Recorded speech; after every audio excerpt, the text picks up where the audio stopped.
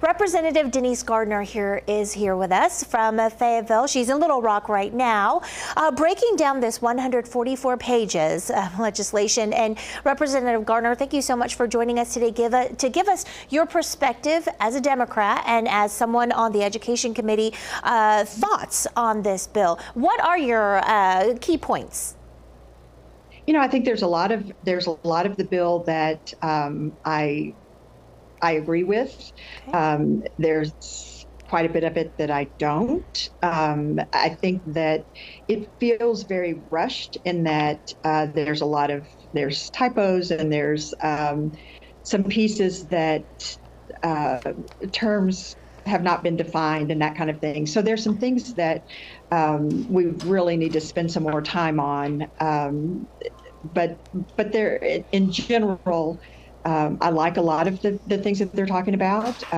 Obviously, literacy and early childhood and career ed. There are a lot of things. Teacher salaries. Although when you look at the details, you know, there's some things that do concern me.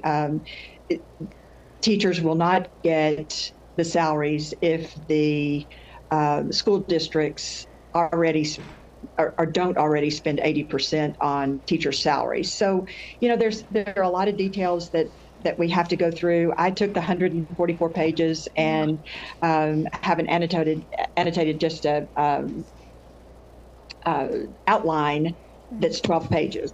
So just the outline is 12 pages. And so just going back through the bill to get some of the details is taking a long, long time. Well, Representative Garner, let's talk about the salaries that you mentioned.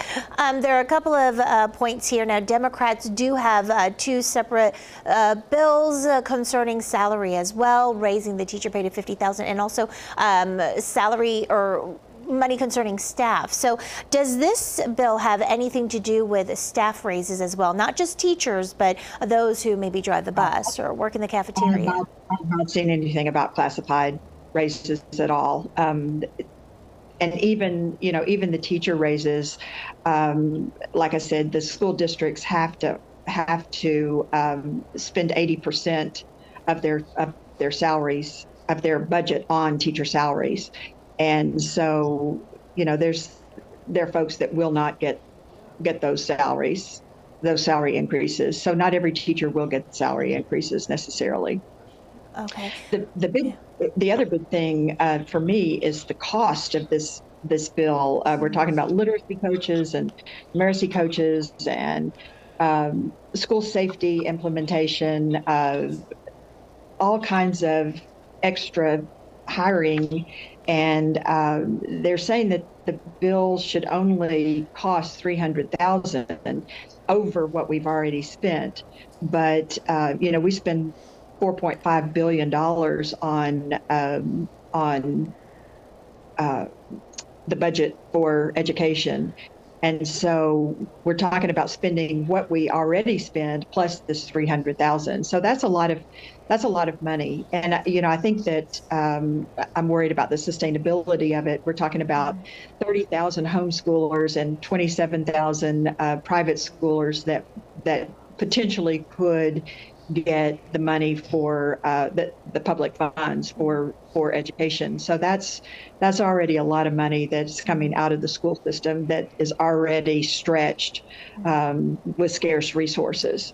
I know that our raise bill was $300,000 for just the teachers' raises, and so I don't know where they're coming up with that money. So that's a big concern. Okay, and you did mention a little bit about the private and homeschooling and the vouchers.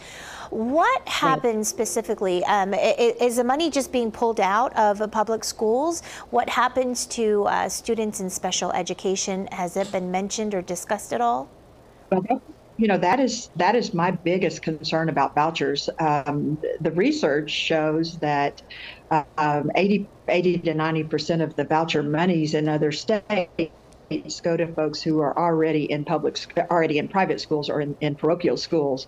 So it doesn't take care of the folks that we really need to be taking care of, those with limited resources.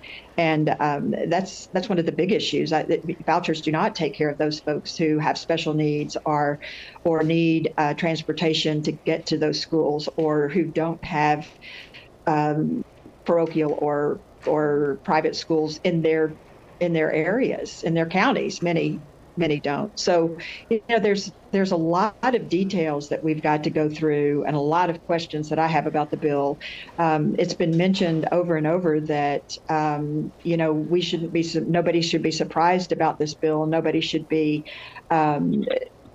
nobody should have questions about it because they've been talking about it for 2 years, but they haven't been talking to the Democrats. Certainly, I'm one of 2 Democrats on the Education Committee, and this is, I saw the bill the first time on President's Day, and still trying to weed through it. So, and I've had superintendents and principals and teachers who have been here to the Capitol. They've taken time off to come to the Capitol to say that they were not included in any of this decision making. So I'm not sure how they can say that it's been a collaborative effort, because certainly the Democrats and the stakeholders in the public schools have not been included in those decision making. Okay. In that decision making. All right, Representative Denise Garner, we are out of time right now, but thank you so much for joining us with your perspective on things and your expertise from the Education Committee. So I'm sure we'll be talking to you again in the near future about this bill and other legislation moving through. Thank you so much for joining us for 40/29 News on the Record. Thank you very much.